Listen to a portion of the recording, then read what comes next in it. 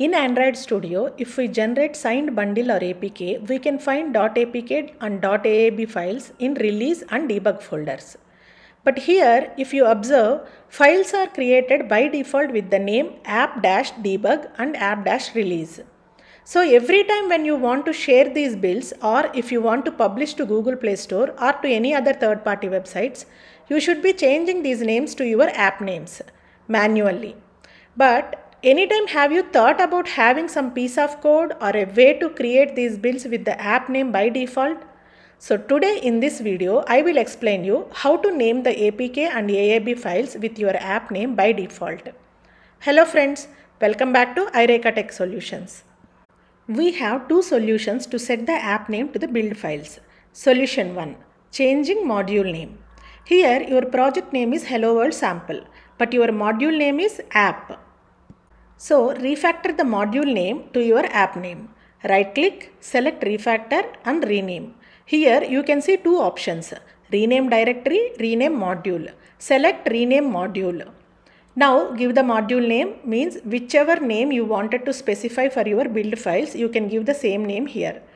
I am giving Hello World and clicking on OK.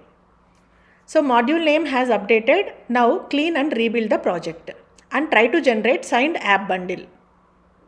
Here all the details are already available because I have created the bundle file previously. Click Next and select both debug and release build variants and click Finish. Oh, there is an error. Okay, the destination folder does not exist. Okay, because I changed the module name, the folder name also renamed to Hello World instead of app. So update the destination folder path, remove app and change it to Hello World and click Finish. See, the AAB file is created with the name Hello World in both debug and release folders. Solution number 2. Setting the base name in build.gradle. Open modules build.gradle file. In default config, add archives base name property. Here you can specify the app name or any name you want to give to your build files. Here I am setting the name as Hello World Sample, and also I wanted to specify the build version configurations, that is version name and version code. So on every new build creation, it automatically takes the build version so that you can maintain the version history for your build files.